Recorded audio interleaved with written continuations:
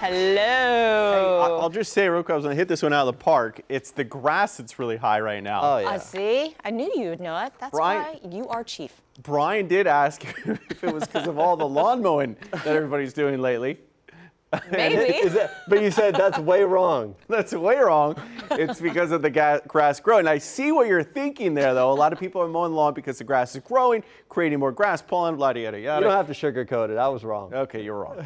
Way off. Anywho, looking at your yard work planner, you know, a lot of great weather to be mowing the lawn the next several days. It's not until Friday that we introduce our next chance for storms.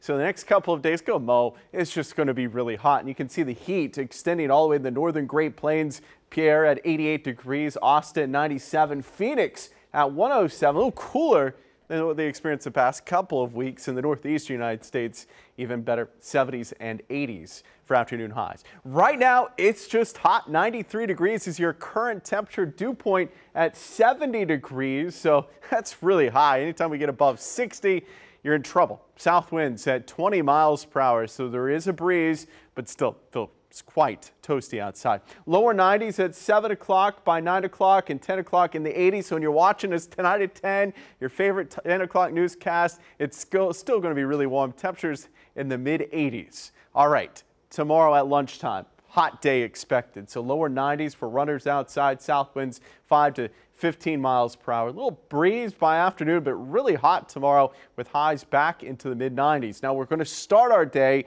in the mid to upper 70s. So at 7 a.m. in Tulsa, 76 degrees.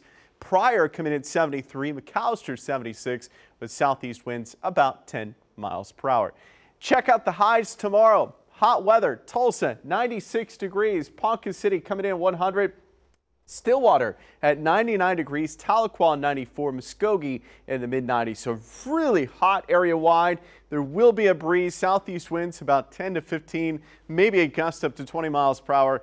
Unfortunately, though, the heat index value, because of the dew point being so high, it's going to fill around 100 to 105 degrees tomorrow afternoon. So more heat and humidity expected. All right, the next couple of days, hot and humid weather, mid-90s for your afternoon highs as we head towards this weekend. Friday and Saturday, we're going to introduce a slight chance for a few isolated showers and storms, and that might knock a degree or two off the afternoon highs, but still, that's just going to make it a little more on the steamy side with a little bit of a breeze. South winds 5 to 15 miles per hour.